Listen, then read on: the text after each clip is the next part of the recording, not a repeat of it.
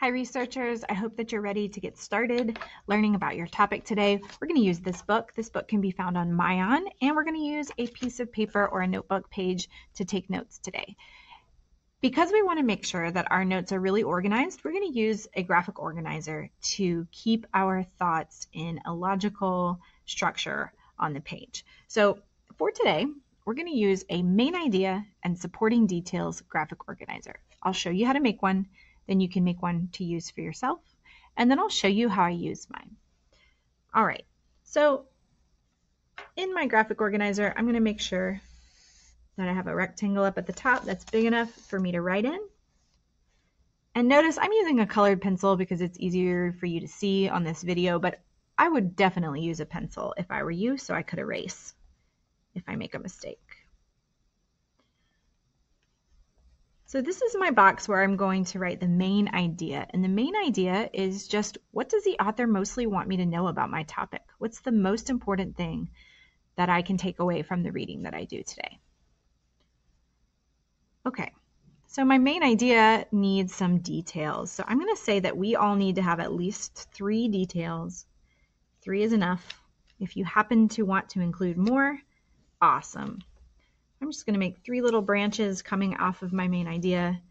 And these details are holding up my main idea. Notice my boxes aren't perfect. They don't have to be. They just need to be big enough for me to write in. And we're going to write detail, detail, detail.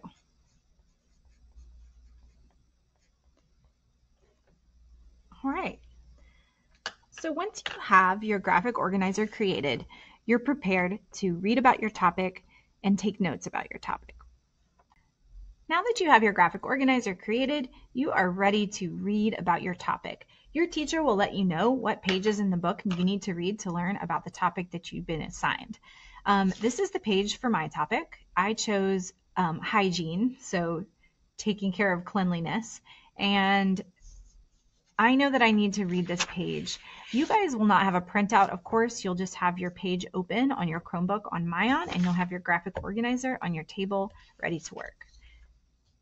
All right, so let me go ahead and read my topic in my head. You can also have Myon read it to you. That's the first thing you're going to do. You're not going to take any notes until you've read the whole thing.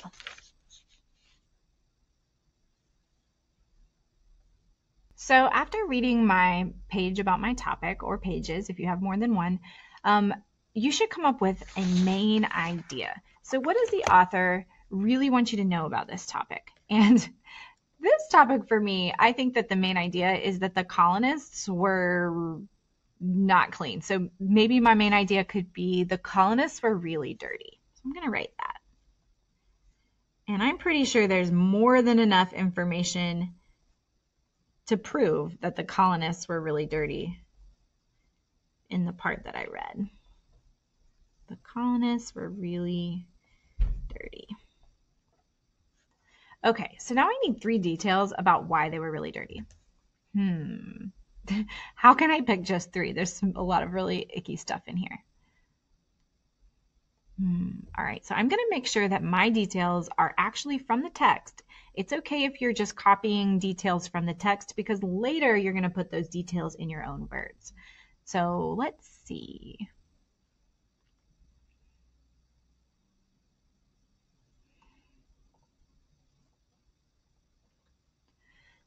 Okay, here's my first detail.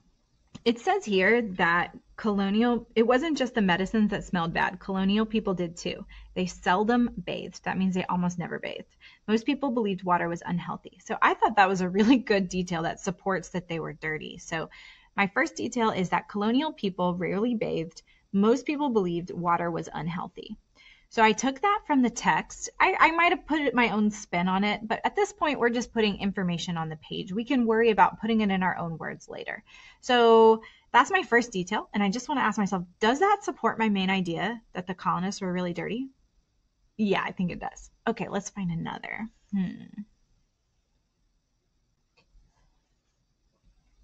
Okay, another thing I learned is that colonial people thought the dirt that caked up on their skin actually protected them from illness.